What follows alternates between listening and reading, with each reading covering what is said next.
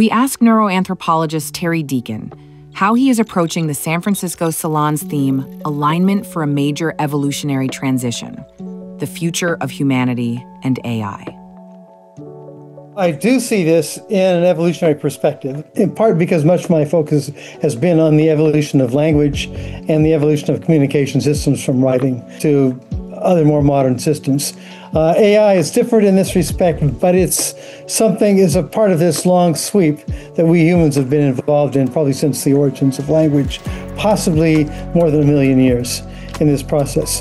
This is different in many respects because although we have become a much more social species because of this, we think collectively we are the only species that can share our thoughts. Suddenly we're now involved in a system that does some of that work for us. Because we've adapted well to this, I think we've taken it on well and easily, and it will be easily adopted. The real issue is what the effects will be on us.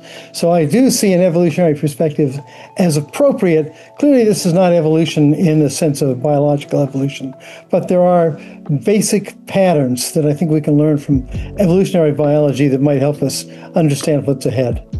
Terence Deacon is a panelist in our upcoming San Francisco Salon, part of Human Energy's Global Salon series.